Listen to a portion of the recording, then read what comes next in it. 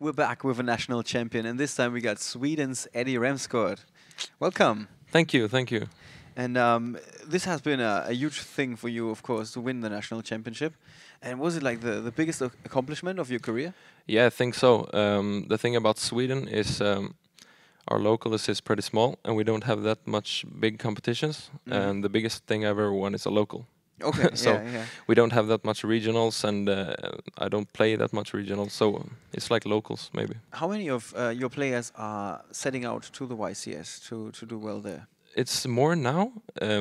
We had like a huge break now. We had a couple of players before, and now we have like I think we're 20 from Sweden now. Oh, okay. 25 who went, and that's a lot for Sweden. Yeah. So basically, you're growing. Is it that the community is growing, or is it that people like to travel more than before? I think the community is growing definitely. Oh. We have like almost as many players as before, but more people start playing really competitively. Oh, okay. So that's fun. And what is the communities like? You have a couple of locals because Sweden Yeah. is like people live very widespread, right? Yeah, in exactly. Sweden. We have I think Stockholm, the Of capital. course, yes. We have I think the biggest local. I'm never there because I live like 4 or 5 hours away. Okay. In the the north. Yeah, exactly. No, I live in the south. Oh. And it's in the middle of Sweden. So my local is like 10, 15 people only. Okay. And when we have bigger tournaments, it's like 20, 25. So it's not that big. Okay. But the people playing competitively are really good. Okay. So So you're still getting some good playtesting in. yeah, Okay. of course, yeah. Okay. And you also came with all your friends this weekend? Yeah, no, it's like one person from a local. Okay. And then the rest is From from other Stockholm parts of and from Gothenburg. Okay. Yeah. And what is your expectation for the weekend? I think it's gonna be really fun. I've playtested a lot, but I think I don't know really. I'm really unsure about this format. Why is that? I don't really know because I don't play the same deck I played to nationals because the format in Sweden was so different. I feel like after our nationals, the whole format changed with all the Burning Abyss hype, with everything.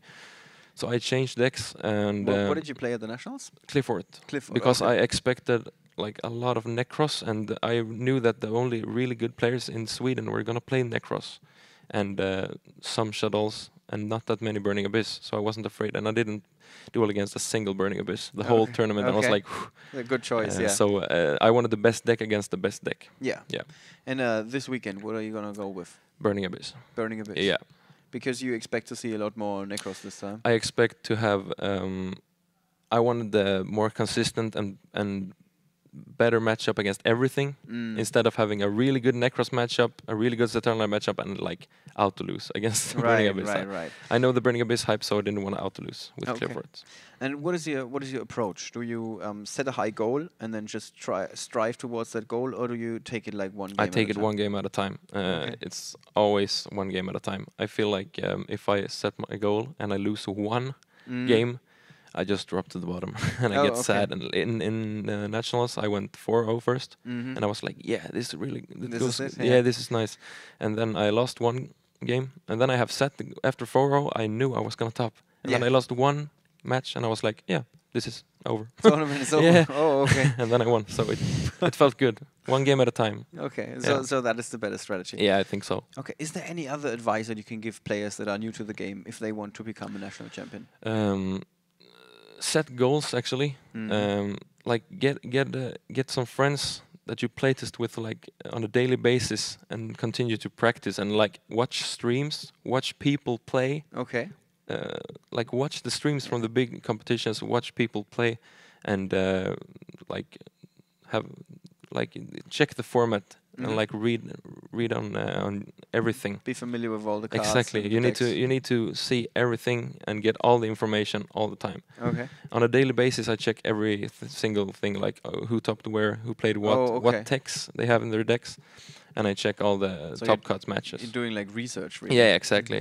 Because I think I learned so much just from watching the North American nats. Yeah. I learned like everything. With a very excellent stream, like high quality. Exactly. It was so good. You saw like a whole new approach on every deck. Like, oh, can it do that like that? Yeah. That play, I've never seen it before, and that's really good. So you learn by watching, and then you learn by playing. Okay. Yeah. Well, thank you very much also for those insights, especially. And thank you. Good luck this weekend. Thank you very much. Thank you. Let's see if we are going to see Eddi again, if he's going to make day 2 or maybe even the top 64 for the European Championship in Dublin.